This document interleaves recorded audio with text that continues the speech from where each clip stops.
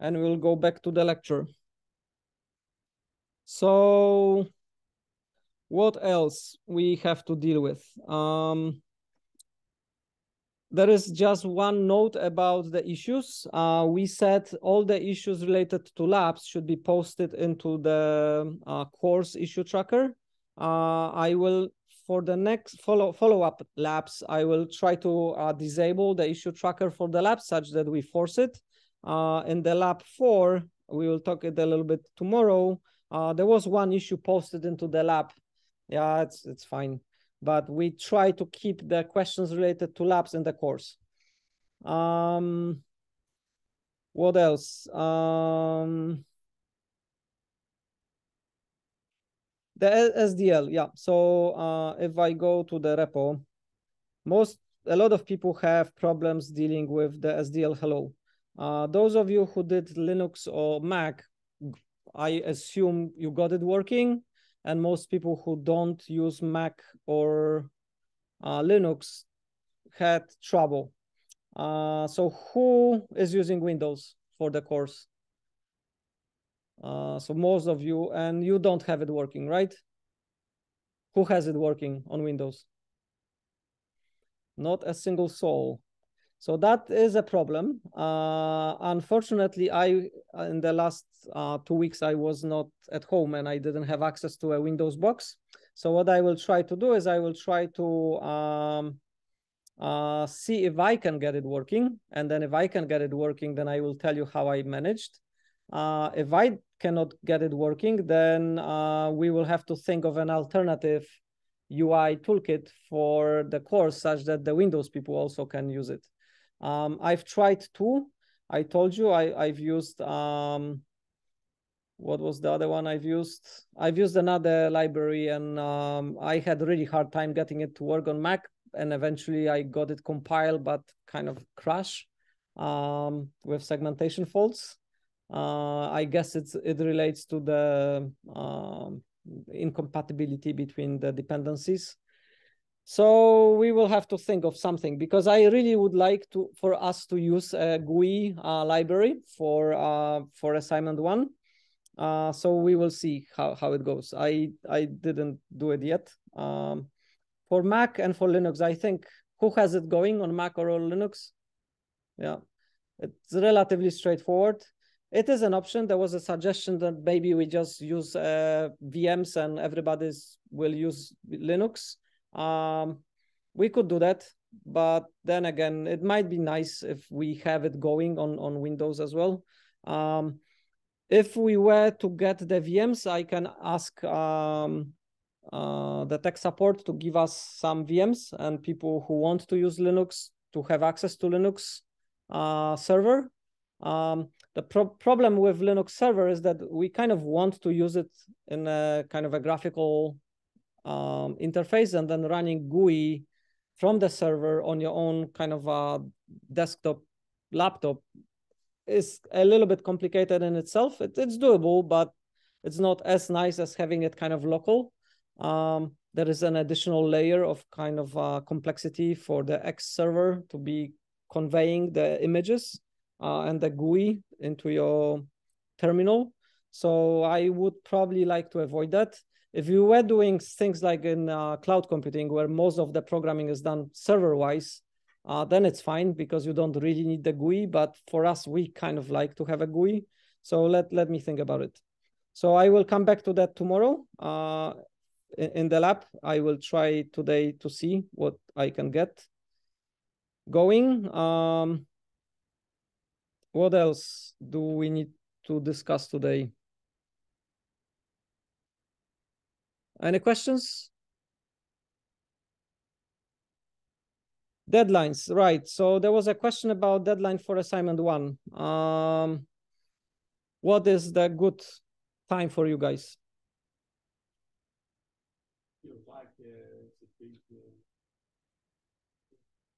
It is kind of a big-ish task, yes.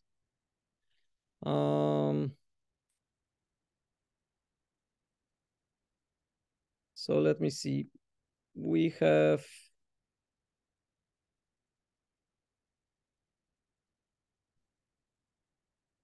We have time until the beginning of May.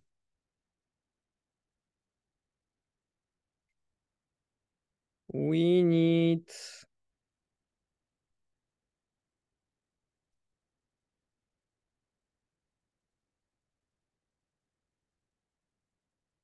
so if we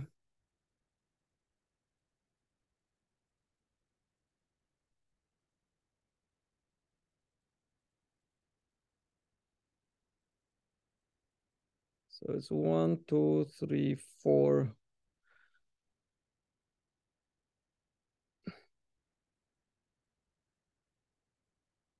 5 weeks. If we do 5 weeks, it will be around 22nd of April. Sorry, of March. And then we'll have 1, 2, 3, 4, 5 weeks for the second assignment, roughly speaking. So it kind of, if we want to, uniformly split it between the two assignments, we would have to aim at about 5 weeks for assignment 1. We can make it a little bit longer, and I can pose the assignment to a bit earlier, such that both assignments have a bit more time, but they will overlap, right? Which probably is okay. So we could probably go until 29th, maybe, of March. So that gives you 6 weeks.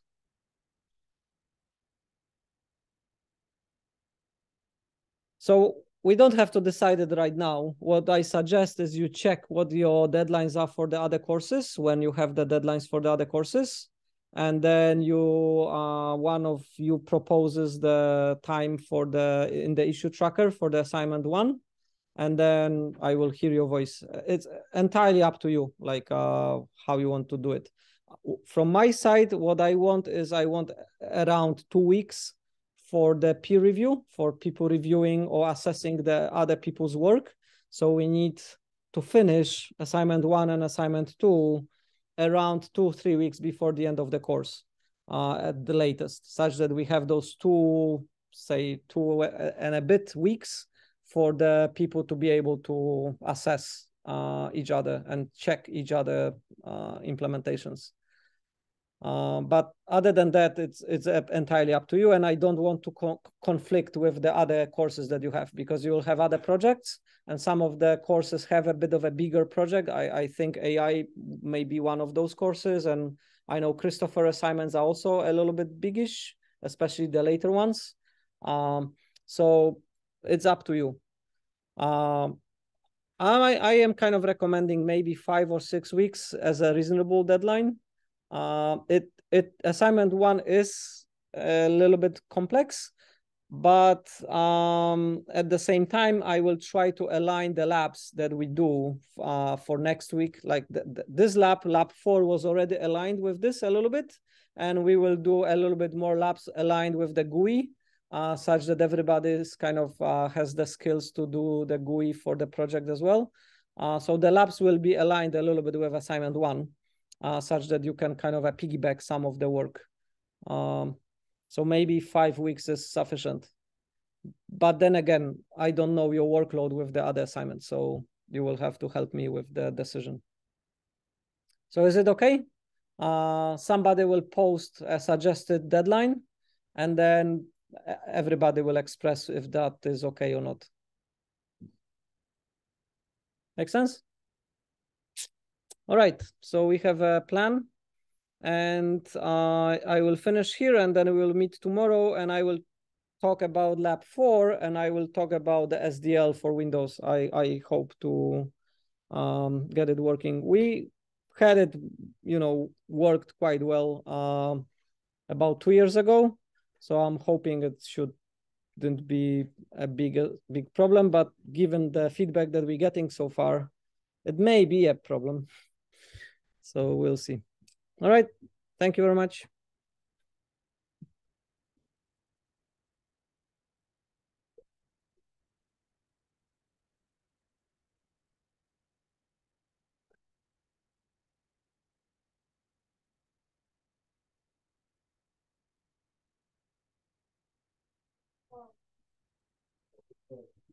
Yeah, thank you.